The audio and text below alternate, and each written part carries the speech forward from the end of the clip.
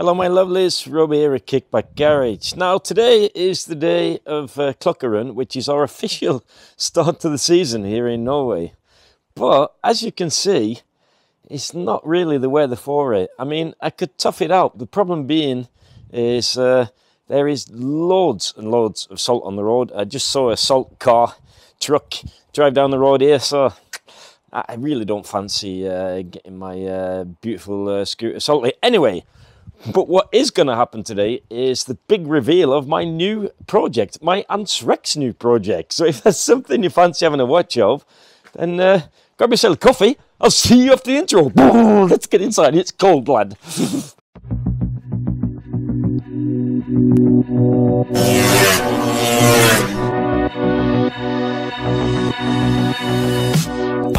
Messing around with these cameras, batteries going flat. Markerte det med regn, alle sprang I lag og ville komme under tak. Ingen av oss merket at du hadde falt I frak, for valgte du å dra. Hvem I faen kunne se den komme, da høsten tok over, sa vi hadde brattet oss som. Oh, that's the first time in, let's say down here south in Norway, that's the first time for ever. I don't think I've ever missed a Klokkerun, but never mind, there won't be any filming of the first trip out today, but I've got some really exciting news. I am going to introduce the new project me and Shrek picked up yesterday. We did a round trip of about 7 hours. I saw this scooter on the interwebs. I thought I'd really have to have that. I really have to have that. So I'd like to introduce you to my Peugeot Jet. I'm joking.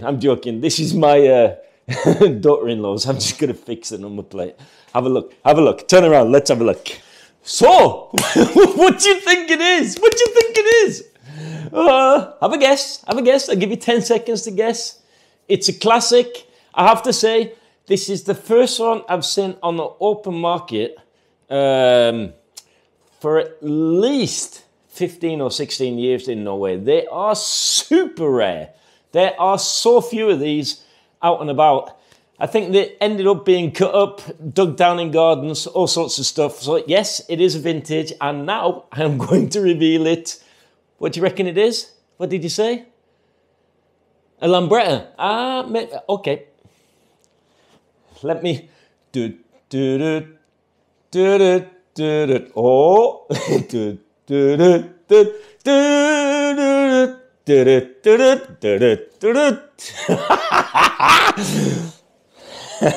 Let's get the covers off, lad. Ta-da! Yes, we bagged a 1959 Li 150 Series 1. Yes. Now I haven't really had the chance to look around it properly, so I thought I'd do that under the video. So if we get any surprises, I'm going to be quite upset. First thing I have to do is mention the price.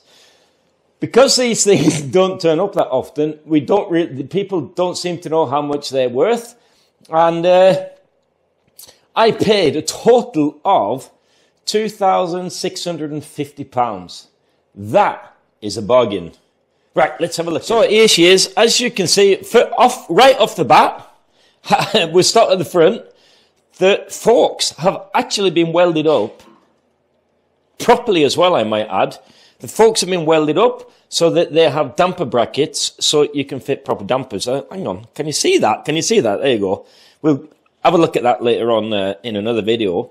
And the reason why we're going to look at that on another video is this does have the original Li 150 Series 1 backplate, and they are dodgy as hell.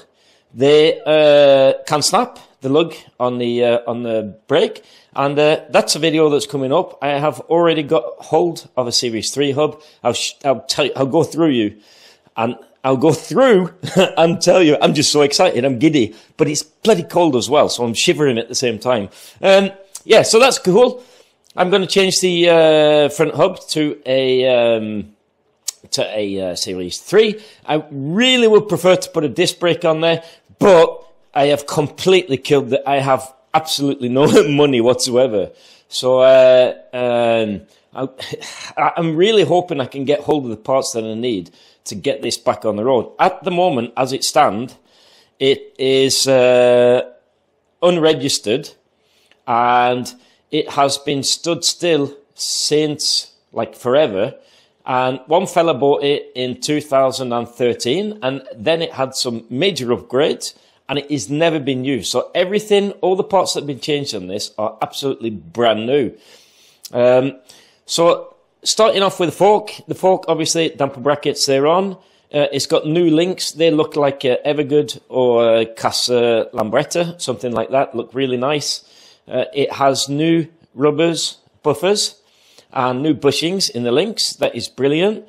One little niggle is the fact that it does have the original springs in there, so they probably collapsed. It's a bit squishy, the front end. I really wanted to order a Scooter Centre 10% beefier fork for this, but unfortunately they are empty. So I'm going to have to wait for that, but never mind, that's good. That's not a major issue, just a little bit of a handling issue that we'll sort out down the road. And with the Core 2 Scooters full compressor, that means that it's quite an easy job. We can do that with the fork in the frame. Now, as you see, it's got a reproduction mudguard on it, but ta-da! It did come with its original mudguard, and I have to say, I'm really surprised. This thing has definitely stood dry, because I think it's been sandblasted or something, that there's some primer on there, and there's a really bad white paint job, which I'm really pleased about, to tell you the truth, because Sebastian, or Shrek, my son, he is going to take charge of this project here, and he wants to keep this like a shabby chic look.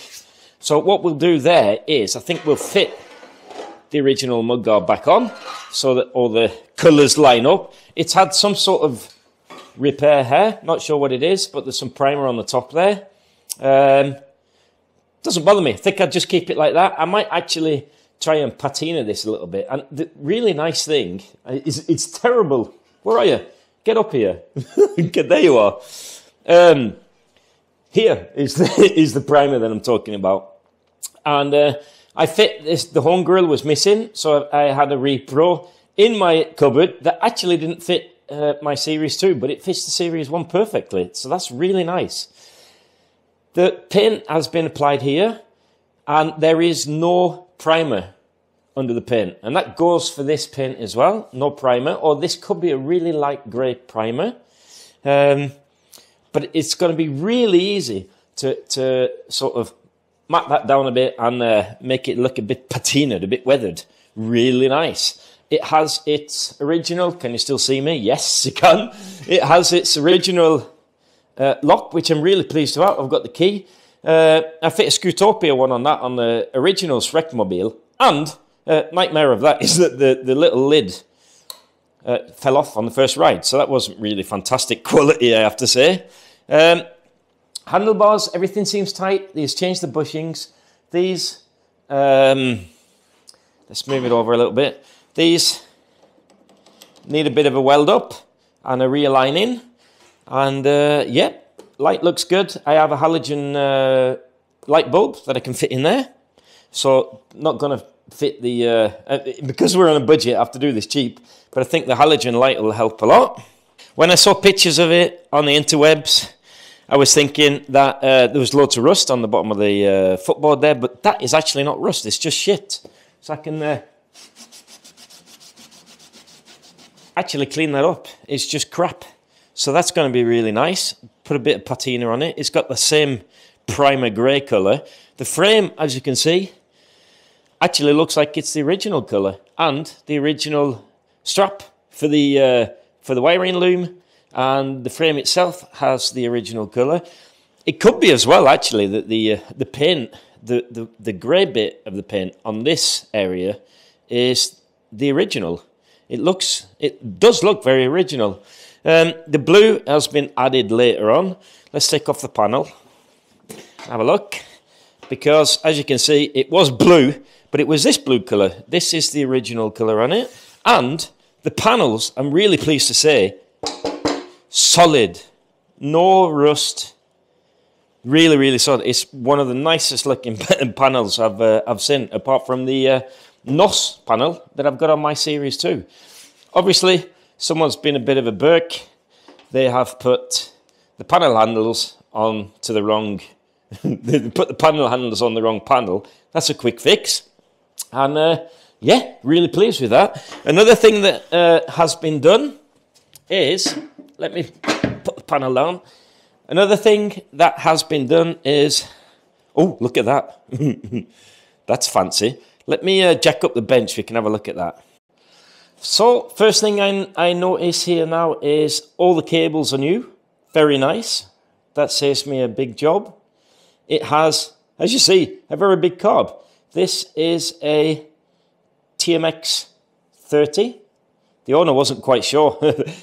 He built this. He built the engine in 2016 and 17, and he's really chosen some exceptionally high shelf items for this build. I am really, really pleased with that. And he has started it up a couple of times and run down the garden, because the registration, it's not been registered yet on the guy who built it. So all the papers and everything are going to end up being transferred over to us. And I just need to buy myself a classic number plate and then put some insurance on it, and we're sorted there. But engine-wise, it has a TS1 225. Really cool thing I see from this side here is it's actually also got a LTH manifold on there. It's got new silent blocks. It's a SIL 200 engine case. Let me move you over a little bit. Let's have a look.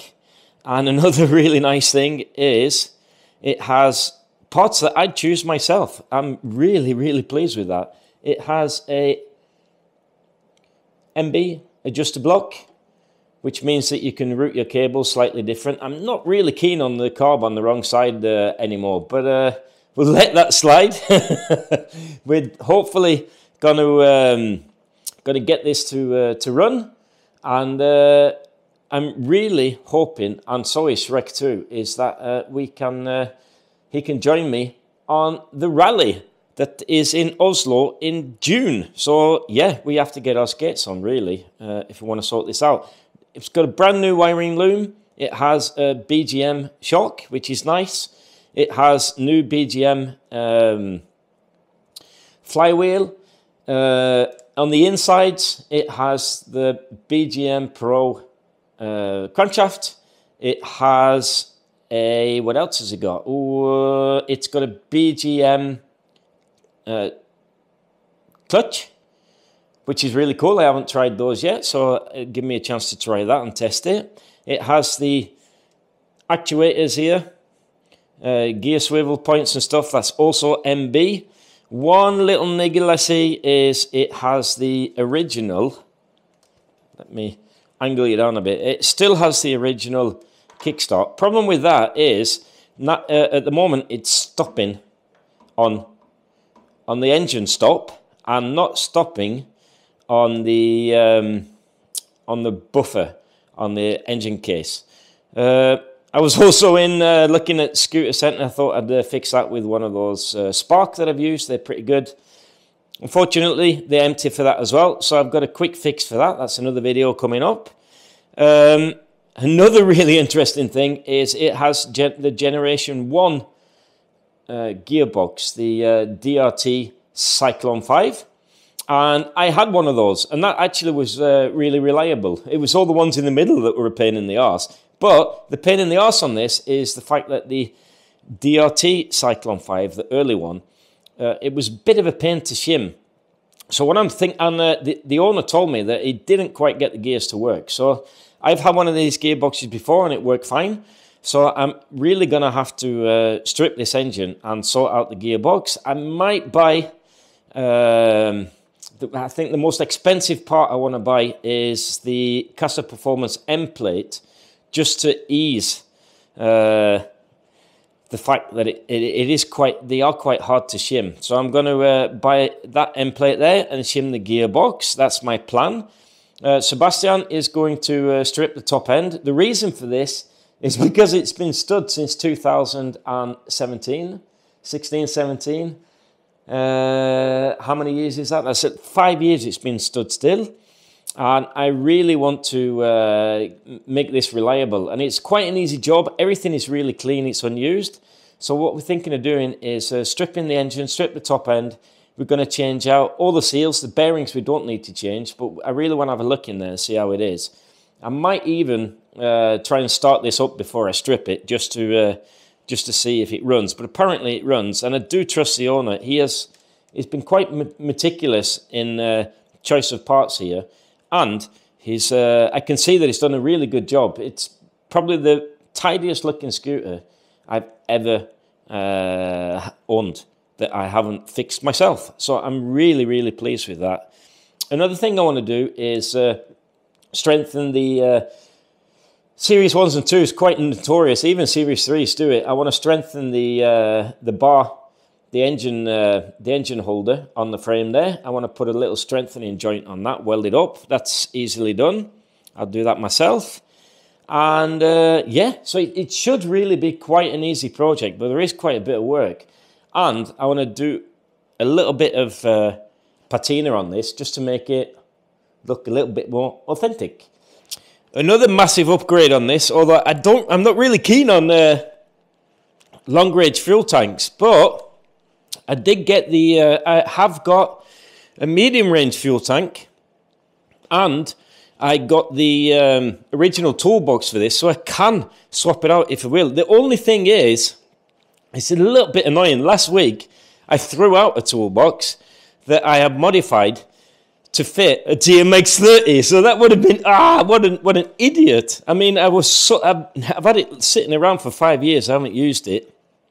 But I definitely could have used it on this. So what I'm thinking of doing, actually, just keeping the Mikuni, the Oiltech tank. This, by the way, is my old Oiltech tank. It's me that has written the old Mikuni thing on there.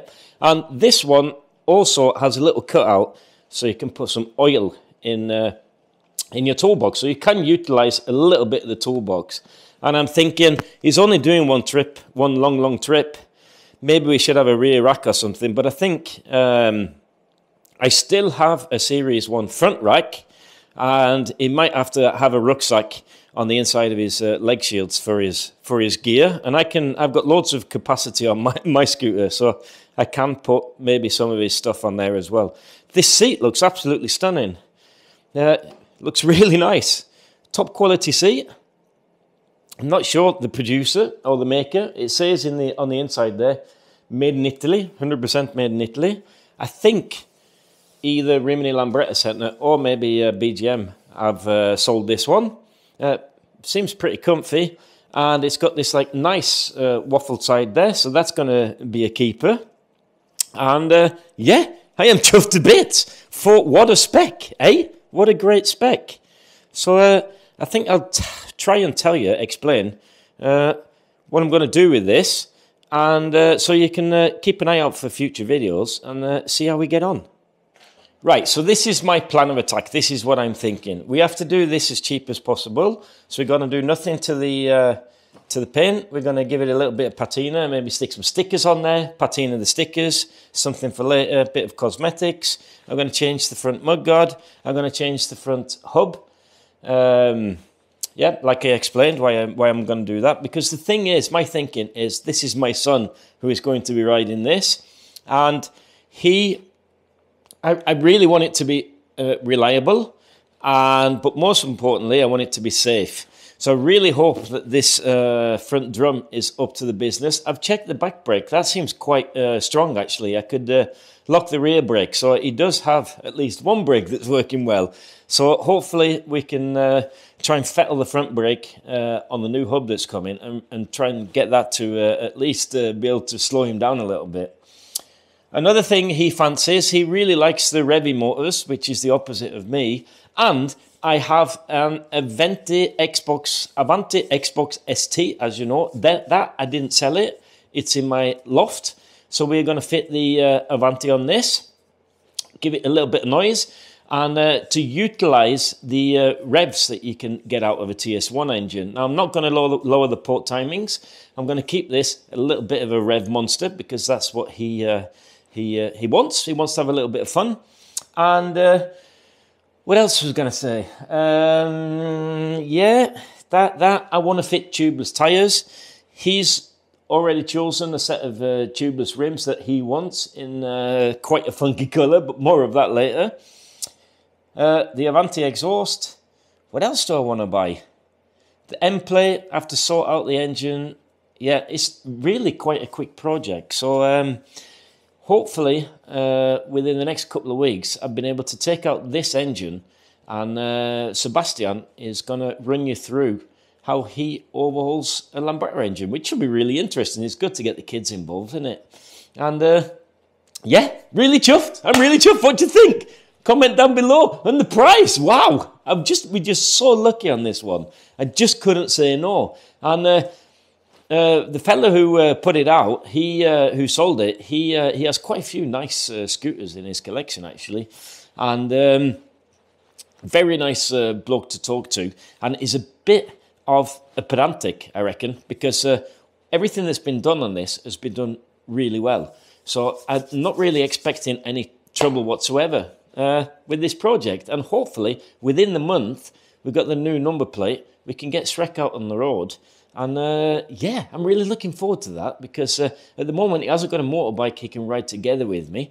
And he misses the old two-stroke, the smell of two-stroke, which is great news. So this is definitely not going to get sold. Famous last words, eh? Anyway, if you like this kind of stuff, don't forget you can support the channel. At the moment, we're pretty desperate for money. If we're going to get him on the road. And you can support the channel by buying us a cup of coffee. Or you can grab a t-shirt or some merch underneath the video here. And yeah, I'll love you and leave you. And I'll see you all in the next one. Ta-ra!